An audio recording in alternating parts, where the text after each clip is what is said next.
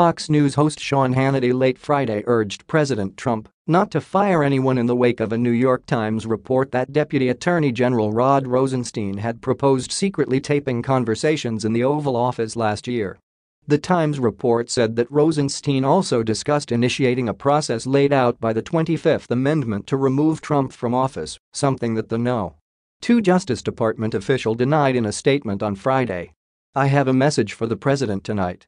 Under zero circumstances should the president fire anybody," Hannity, a vocal ally of Trump, said during his program.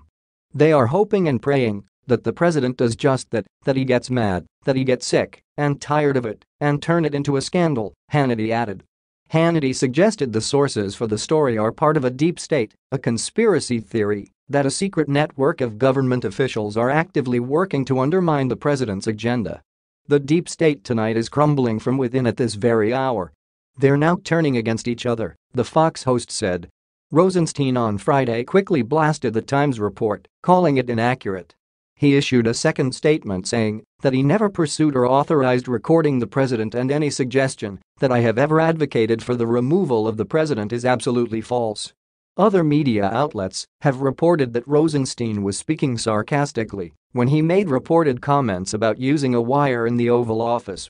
Rosenstein oversees special counsel Robert Mueller's investigation into possible collusion between the Trump campaign and Russia and obstruction of justice.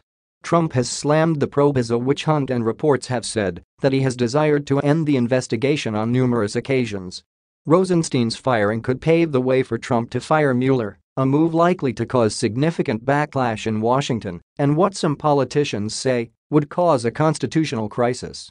Trump is known to watch Hannity's show and was interviewed by him at a rally in Las Vegas on Thursday night.